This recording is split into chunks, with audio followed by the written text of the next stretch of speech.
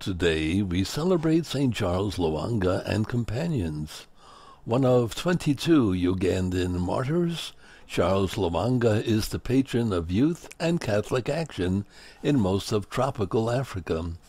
He protected his fellow pages, aged 13 to 30, from the homosexual demands of the Bagandan ruler Lwanga, and encouraged and instructed them in the Catholic faith during their imprisonment for refusing the ruler's demands.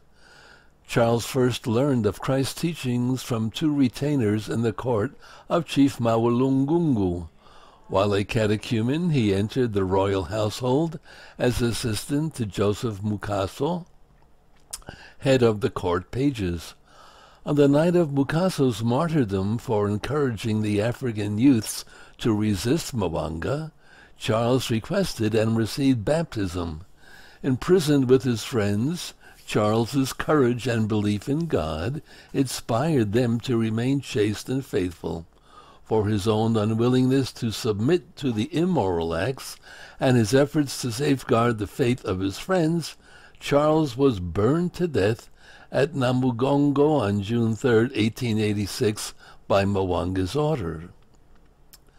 When Pope Paul VI canonized these 22 martyrs on October 18, 1964, he also made reference to the Anglican pages martyred for the same reason. Well, once again we have another martyr, which, as you know, comes from the Greek meaning witness. And so we must all be martyrs, witnesses for the faith, no matter what the cost. And that's how so many acquired sainthood.